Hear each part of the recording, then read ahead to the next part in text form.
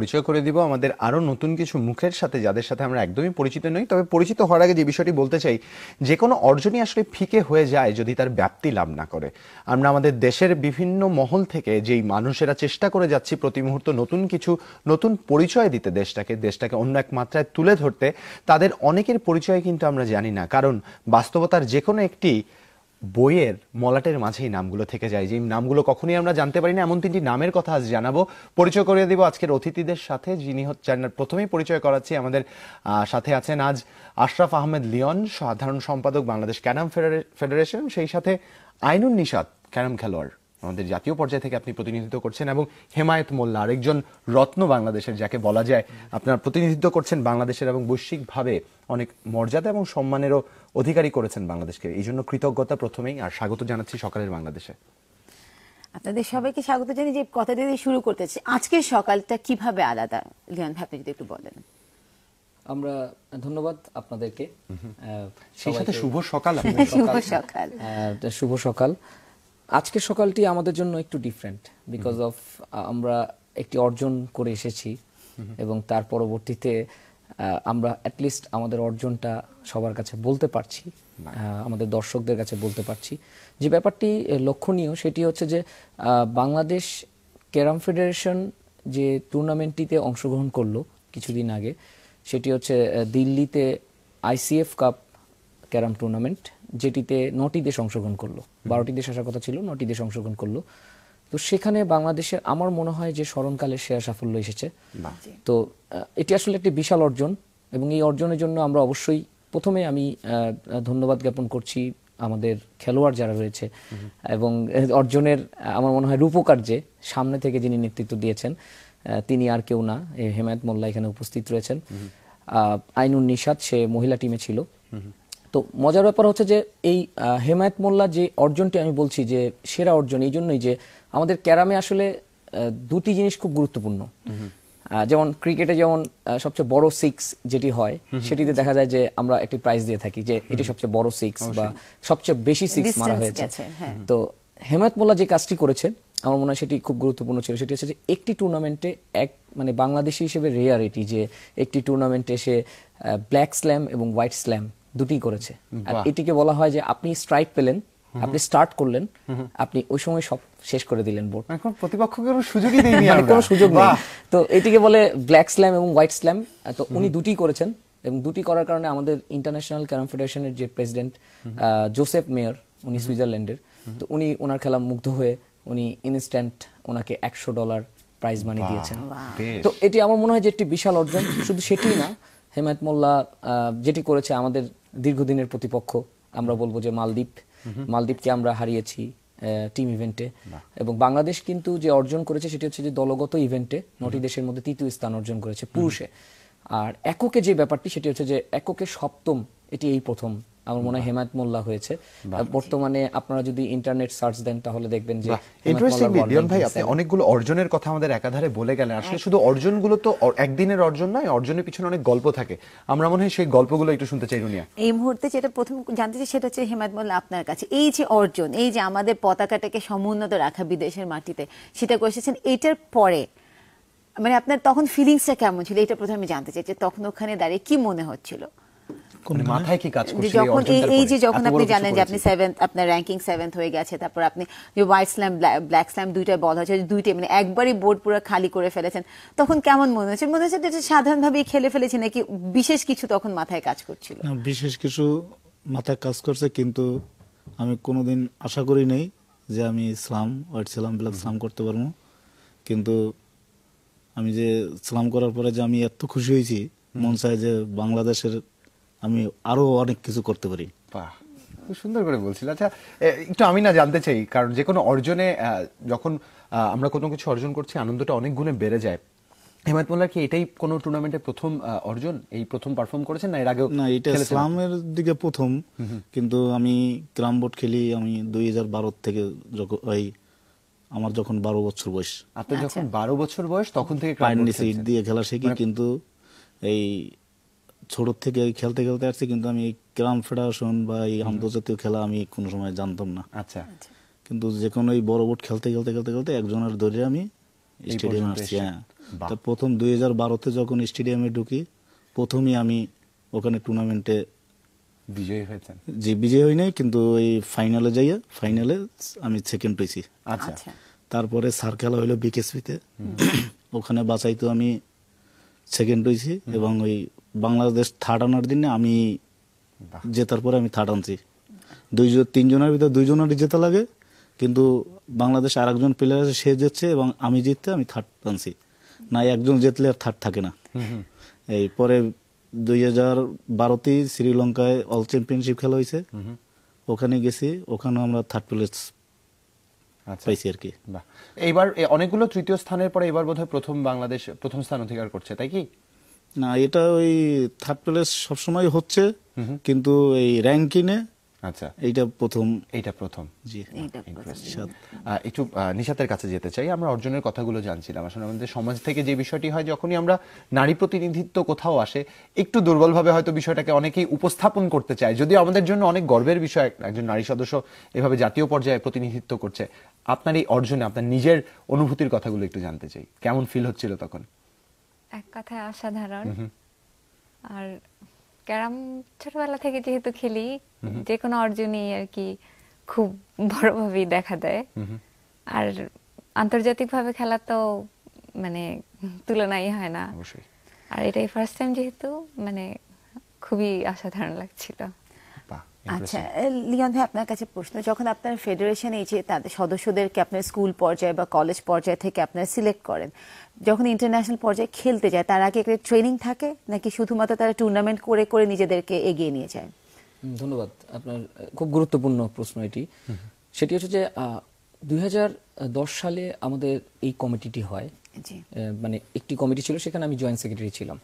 সেখানে আমরা কাজ করার অনেক সুযোগ পেয়েছি, কারণ আমাদের ক্যারাম ফেডারেশনটি ছিল ছোট্ট একটি রুমের মধ্যে, এবং সেখানে এসি ছিল না। আপনারা জানলে অবাক হবেন যে ক্যারাম যখন খেলা হয়, এসি টেম্পারেচার ঠিক যত লো হবে তত বোর্ড ফাস্ট হয়।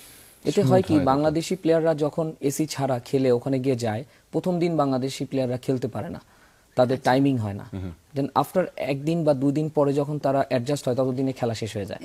তো আমাদের সভাপতি, আজকে ক্যারামের এই জাগরণের পিছিয়ে আমাদের সভাপতির অবদান, আমাদের মাননীয় প্রতিমন্ত্রী গণপ্রজাতন্ত্রী বাংলাদেশ সরকারের জুনায়েদ আহমেদ পলক, উনি এসেই যে কাজটি করলেন সেটি হচ্ছে যে আমাদের এখানে দুটি এসি লাগিয়ে দিলেন। আমাদের 1.5 টন 3 টন এসিতে এখন প্লেয়াররা রেগুলার প্র্যাকটিস করছে। এই ধারাবাহিকতা যেটা জানতে চাইছিলাম, আমরা অর্জন নিয়ে কথা বলছিলাম। অর্জন নিয়ে কথা বলছিলাম। তো এই যে আপনার যে বলছিলেন যে যেহেতু এখন ইন্টারন্যাশনালি ওরা ট্রেন্ড হচ্ছে এখন, তার সাথে এই যে বাছাই প্রক্রিয়াটা কিভাবে আপনারা করেন?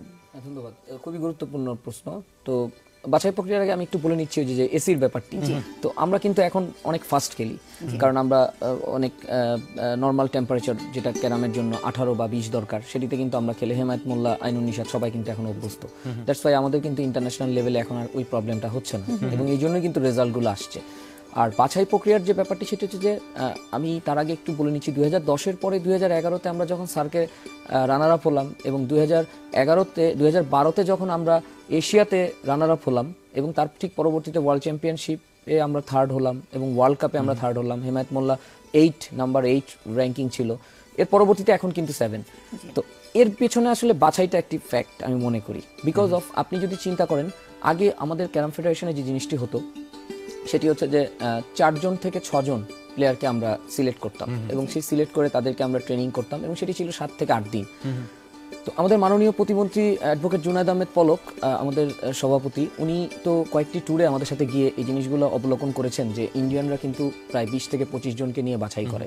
আমরাও এবার কিন্তু 20 জনকে নিয়ে বাছাই করেছি, এবং গত 8 তারিখ থেকে, সেপ্টেম্বরের 8 তারিখ থেকে কিন্তু ক্যাম্পটি 6 তারিখ পর্যন্ত চললো, এবং সেখানে 20 জন ঢাকা এবং ঢাকার বাইরে থেকে যারা র্যাঙ্কিং প্লেয়ার তারা আসলো এবং এসে প্র্যাকটিসটি করলো, যেখানে 1, 2, 3 আমরা খুব সহজে ফাইন্ড আউট করলাম, কিন্তু 4 নম্বরের জন্য প্রায় 6 থেকে 7 জন ছিল, এবং আমাদের জন্য খুব কষ্টসাধ্য হয়েছে, এবং এখন সবাই এক মানের হয়ে গিয়েছে। তো আমার মনে হয় যে এই বাছাইয়ের কারণে একটি তীব্র প্রতিদ্বন্দ্বিতা হয়েছে, তাদের মধ্যে একটা মেন্টাল প্রেশার ছিল, এবং তাদের মধ্যে কনফিডেন্স ছিল, এবং এগুলা নিয়ে যখন তারা ওখানে খেললো ইন্টারন্যাশনাল লেভেলে, তখন কিন্তু আমরা ভালো রেজাল্ট করলাম। এইবারের অর্জনটি একটু ডিফারেন্ট, এই জন্য বলছি যে ইন্ডিয়ান প্রতিটি প্লেয়ার, আমরা হেমায়েতকে তেমন কিছু দিতে পারি না, আমরা ফেডারেশন থেকে হয়তো হালকা সাপোর্ট দিচ্ছি, কিন্তু ইন্ডিয়ানরা ইন্ডিয়ান অয়েল প্রত্যেকটি প্লেয়ারকে 1 থেকে 5 পর্যন্ত 45,000 রুপি দিচ্ছে। তো তো এটি তো আমাদের জন্য আমার মনে হয় যে হ্যাঁ, আমাদের জন্য সত্যি পিছিয়ে থাকার একটি বিষয়। একটু নিশাতের কাছে যাচ্ছি, কারণ সে খেলছে, প্রতিনিধিত্ব করছে। নিশাত, শুরুটা ঠিক কিভাবে ক্যারামের একটু জানতে চাই, এবং জাতীয় পর্যায় পর্যন্ত পৌঁছানোর গল্পটা একটু শুনবো। শুরুটা ছোটবেলায় বাসায় খেলা হতো, ওখানে মোটামুটি ভালো খেলতাম, কিন্তু কলেজ থেকে খেলা হতো। আর ইউনিভার্সিটি লেভেলে উঠে, যেহেতু আমাদের কলেজে একটা বোর্ড আছে, তো ওই বোর্ডে খেলতাম, কলেজ টুর্নামেন্টগুলোতে অংশগ্রহণ করতাম। তো ওখানে রেজাল্ট ভালো হয়, আমাদের টিচার উনি ফেডারেশনে নিয়ে যান। তো ফেডারেশনে টুকটাক যখন খেলতাম, তখন টুর্নামেন্ট একটা শুরু হলো, তো ওটাতে অংশগ্রহণ করেছি। আর ওটাতে রেজাল্ট একটু ভালো হলো, তো তখন সবাই বলল যে তুমি আরো প্র্যাকটিস করো, দেন মেবি ভবিষ্যতেও ভালো রেজাল্ট হবে। তখন থেকেই, গত বছর থেকেই প্র্যাকটিস চলছে, তো এবার তো হয়ে গেল। একটু ব্যক্তিগত অর্জনের জায়গা থেকে একটু জানতে চাইবো যে এই টুর্নামেন্টের পরে আপনার বর্তমান অবস্থানটা কি বৈশ্বিকভাবে, বিশ্বব্যাপী? এই টুর্নামেন্ট ডেফিনেটলি কনফিডেন্স লেভেল বাড়িয়ে দিয়েছে। আর ইচ্ছা আরো প্র্যাকটিস করলে হয়তো ভবিষ্যতে আরো ভালো রেজাল্ট সম্ভব। এখন কততম অবস্থান আপনি আছেন? আমার এখন বর্তমান পজিশন হচ্ছে 13তম। বাহ, 13তম। তো তিনি বলছেন 13তম, আর একটু প্র্যাকটিস করলে আরো ভালো হবে। এই হেমায়ত মোল্লার কাছে আমি জানতে চাইছি, আপনি অলরেডি 7 আছেন, 7ম র্যাঙ্কিং এ আছেন।